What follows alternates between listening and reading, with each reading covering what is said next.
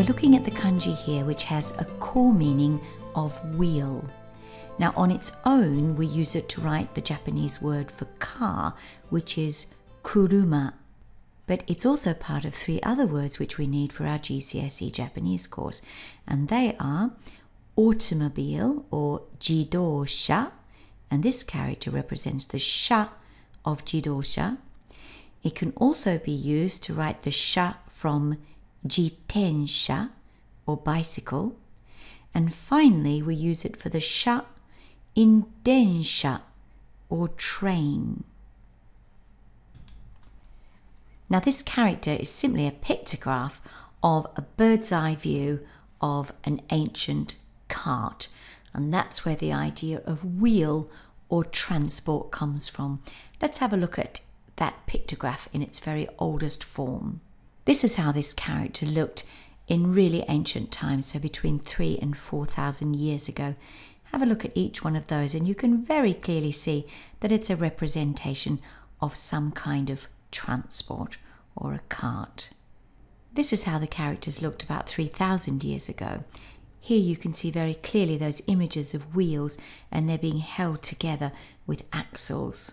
And finally, this is the standardized form in the top box, and underneath this is what the character looked like about 2,000 years ago. So have a look and very clearly you can see that image of a cart. Now if you look at that top character again, imagine that you're looking down on the cart, and up the top you can see one of the wheels, then in the middle you can see the cart structure, and then you can see the bottom wheel, and linking it together is the axle.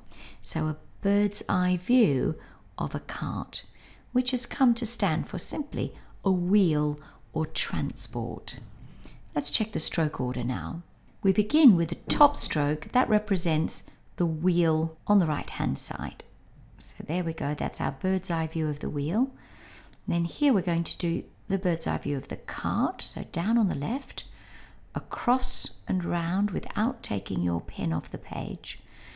Then we do the middle stroke always before we complete that square shape, left to right.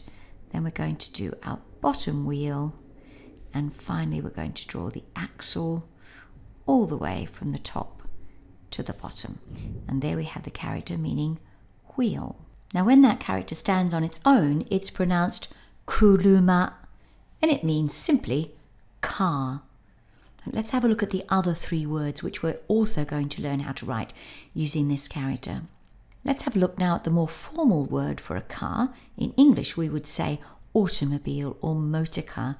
In Japanese it's jidosha. Now this character is the sha on the end, so we'll move it over there to the right, and then we'll add ji and do. Let's just make it a little bit more normal by putting it in one color.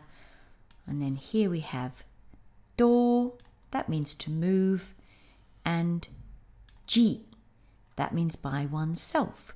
So self-moving wheel, in other words, a motor car or an automobile.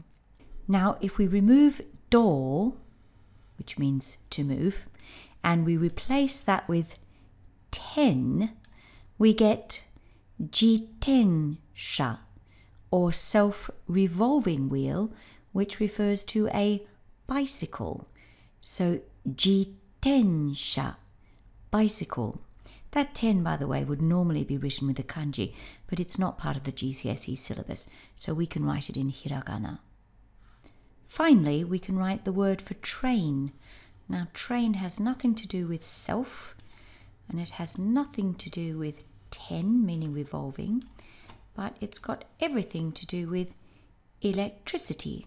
And that's the character that we're going to be learning in another video tutorial, meaning electricity. So electricity wheel, that's densha, or train, obviously, electric train. And that's it for the character meaning wheel or transport.